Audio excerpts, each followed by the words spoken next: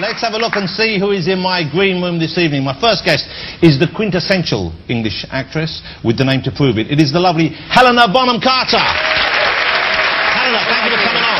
Thanks for having me. I love Helena Bonham Carter. You know, Helena, you are only the second double-barrel name guest we've ever had on the show. Who was the other one? It was H from Steps. Hey, lovely to have you here. Thank you very much for coming. Thank you.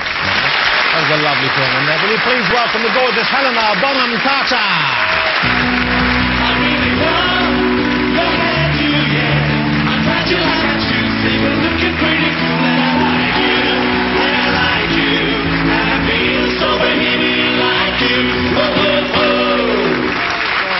Helena, doesn't Helen look great? I love your outfit. Oh, thank you. Sit yourself down.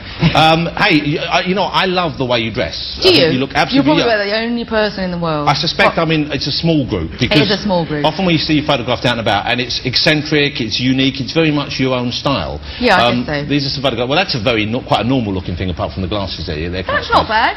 But that's quite unusual. That's Vivian Westwood. Yeah, but you know, and you wear it very well. I like that. What's wrong with that? No, nothing's wrong with it. I like all of it. Don't get defensive. Yeah. But I'm sure a lot of people do think that you dress a bit like someone who hasn't got a mirror or a light bulb. You know what I mean? It's kind of like... I get the same accusations, Helena. I love what it's good. No, but I love the way you dress because it is so...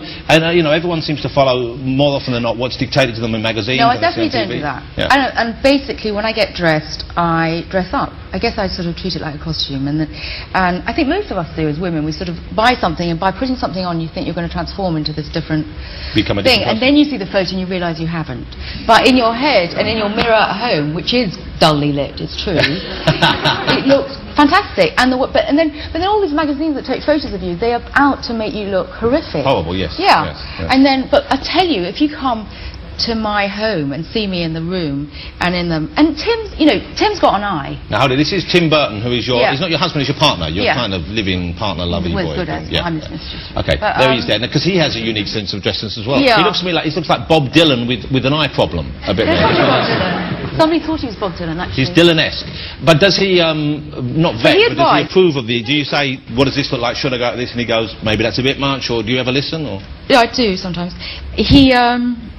He'll vet me just before I leave, and then he'll take something one thing off me. Because you like a lot of things. Or? I do like lots of things. I mean, what's the point of buying them if you don't wear them Absolutely. all at once? But no, never more than 3 hats at any one time, Helen.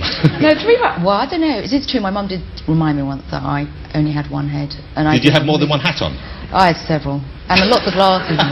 But he says, on the whole, that I wear 1 thing too many, and that's probably tactful. I've said that to my wife, but she was wearing a bikini at the time, so she objected. Hey, we're talking clothes here, pay some attention. Or you're never coming shopping with us again. I'm getting tennis tips. Okay, hey, now we just saw Helena Bonham Carter in A Room with a View, of course, which is many years ago. Oh no, that's years ago. Do you like watching yourself on screen? Do you watch your finished movies back? No, I hate watching. Why do you hate? What do you not like about it? I don't know. I think the basic thing is that you get into acting, what I do, to try and sort of pretend to be somebody else, and then when you see it at the end of the day, you realise it's you. It's a bit like putting on fun clothes, or you think that you're going to transform yourself, and then ultimately you look at the screen and you still think, I'm just indelibly me. So but is that even in roles that are far removed from you, like a movie you were in? Planet of the Apes was the only one that... Well, Planet of the Apes. Yeah. Well, of course, Planet of the Apes is a long way removed from it. Yeah, there you go. I think, even your mother wouldn't recognise you there. No, she's the one in the middle with the bald head, by the way. It's a lot of makeup. Did you enjoy making that film? Did I enjoy being a monkey? A monkey. I liked not looking like me. It was 4 hours of makeup every day. We'd have to wake up, like the first makeup call was 1:30 in the morning. That's ridiculous. And then the thing that I did, I love going to ape school. I had to go to ape school before. Now this is where you learn to be a monkey if you are going to be a monkey in a movie or perhaps a drama production of some sort. So what do they teach you? How to stand, how to move, how to think like a monkey? That's good. Like that, isn't it? No. That's quite good, I know. No, the thing is, I think... But you're being a chimp, I'm being a dominant male gorilla. Really? It's good that you told me. I can't remember. It did end up being quite useful going to ape school, and I can't remember why. But a lot of it was concentration. It was like, I actually failed ape school because they said that I was good concentration. How do you fail? They have a test at the end of it. Yeah. Or like Smart. an A proficiency test. Yeah. Let me ask you about the new movie you're making with Tim Burton next, which is, I believe you're filming at the moment, Yeah, Sweeney. which is Sweeney Todd, the Stephen Sondheim musical. And this is the musical being translated to the screen for the first time, isn't it? Yeah. Now, what's his plans for that? And you're playing who in that? And what's going on with that movie? It's a musical of Stephen Sondheim, Sweeney Todd, and Johnny Depp plays Sweeney. I play Mrs. Lovett, and he basically is a serial murderer, and I make pies out of. You make pies out of the people, and it's got some people. great weird songs in it, of course, isn't it? It's a brilliant. I've been to see the musical any number of times. I love it. Yeah, no, I love it. I've always loved it. I've loved it since I was about 11. In fact, I've always wanted to be Mrs. Lovett, so it's a complete dream come true. So even when you were a for me. child, you like the idea of making pies from human flesh? Yeah. In fact, that's weird because like when I went up for the part, my great friend of mine, Deb, said like, "Well, of course you're going to get it." And I said, "Well, not necessarily at all. In fact, it was a close run thing." And she said, I said, "Why?" And he said, "Well, because we call you Mrs. Lovett." And apparently I went around with Mrs. Lovett hairdos when I was 11. So obviously this is like, for me, it is a real dream. When did you start being a strange person? No, because you are quite a strange person in a charming way, but you are an unusual person. Oh, thank you, Jonathan. I guess when I popped out of the room, I suppose. I mean, I don't know. I mean, I'd never thought I was strange, so... Yeah, but if you were going around dressing like Mrs. Lovett when you were 11, Yeah. which is great, I love that, you know, Yeah, but it is unusual. I mean, do you come Possibly. from a theatrical family? Your parents? No, not at all. Well, I think my mother innately, as a character, might be somewhat theatrical because she's foreign.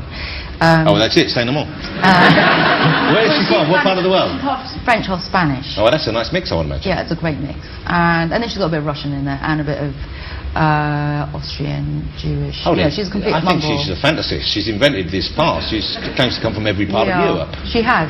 Yeah, she really has. She is a mongrel. Was it a bohemian upbringing? I mean, did they let you do more or less what you wanted? Was there freedom like that you think you enjoyed?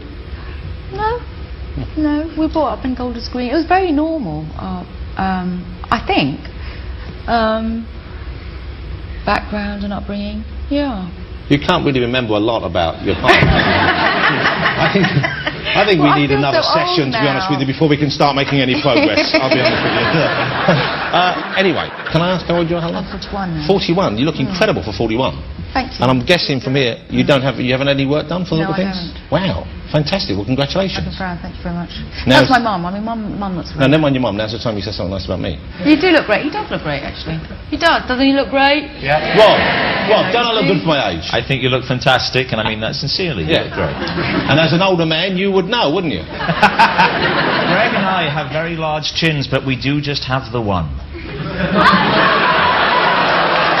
That's not nice, is that? That's not nice. Hey, what are you laughing at? You like, put that beer down. How old are you fellas, Bono? How old's the youngest? How old are you, the little one in the blue thing? 19. Yeah, the hoodie. How old are you? 19. I can't... Haggis? And it's got nits as well. Get the light clean in. Hey, Helena. Yeah. This way. Sorry. Helena. Yeah. Helena. I You some have concentration. a little boy, I believe. Yeah. How old is he and what's his name? He's 3. What a lovely age, 3. I know, it's fantastic. He's called Billy. Little Yeah. boy called Billy. And you have, I believe, what would seem to many people quite unusual living arrangements. Is this correct? You and your partner and the baby? It's fantastic. I mean, I suppose what you're alluding to is the fact that we live next door to each other. Okay, Is that right? so you're in a relationship, a loving, caring, trusting, nurturing, supportive relationship. Yes. And physical, no doubt. Well, Billy does, it course, would he suggest lives that. Yeah. And yet you live in 2 separate houses. Yeah. Well, originally they were separate. Now I could say that they are joined. So they're next door to each other.